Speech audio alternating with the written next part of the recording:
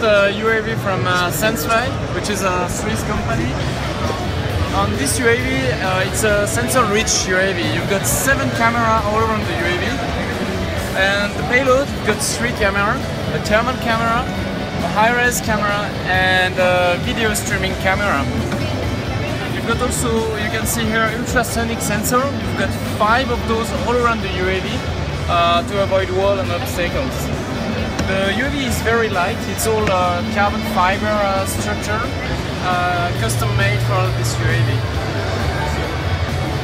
The main application of the UAV is for inspection, bridge, power line, or train line. Okay, yeah, PARROT, yeah. 25,000. What about for the helicopter? So Sensefly is